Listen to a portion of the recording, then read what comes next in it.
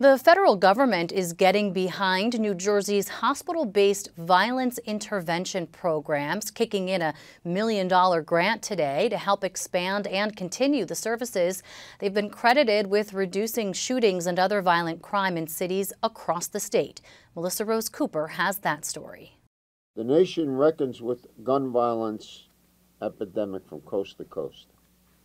No one escapes it. And our city hasn't been spared. I lived there all my life. We got to do something about this. And Congressman Bill Pascrell says he's working to make Paterson safer. The congressman recently helped secure $1 million in federal funding to expand hospital-based violence intervention programs in Paterson. These essential federal dollars are a blessing for our community, and we thank the federal government and mark a turning point where we declare and commit to the safety of all Patersonians.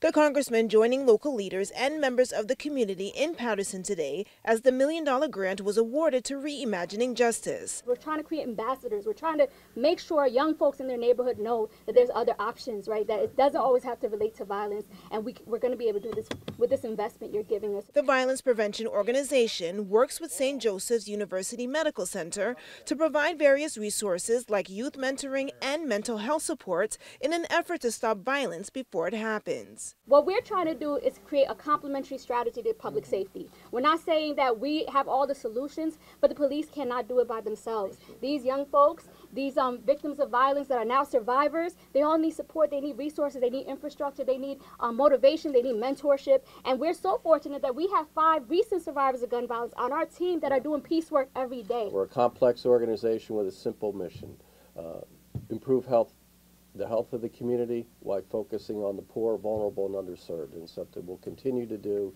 And we know to do that, we have to move outside the hospital with partnerships like this with the Paterson Healing Collective, because public safety is public health. So this is right in line with our mission.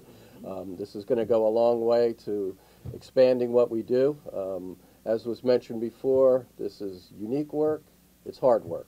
Right? That's right. When you're on the cutting edge, sometimes you get beat up a little bit because you bump up into long-standing practices and things that need to change, and we are changing, and impacts are being made. We are seeing the difference. We know the stories, and now we'll be able to do more of that. The announcement of the grant to Reimagining Justice comes on the 1-year anniversary of Robert Quadra's death. The 18-year-old was getting ready to attend college, earning a full ride to Montclair State University when he was shot and killed while helping his grandmother with groceries. Paterson Superintendent of Schools Eileen Schaefer saying this grant will hopefully help prevent another life from being lost too soon. Our kids need to be safe on the streets, going and coming from school and after school. And they want to use all these parks that the mayor has now done a great job in revitalizing them, but we want it to be safe so that they can go to the park and they can go home from the park. Just like every other child in the country is able to do, they need to be able to do that as well. Leaders say they hope investments like this grant will help create more safe spaces for the youth in the community, with the goal of one day making Paterson violence-free.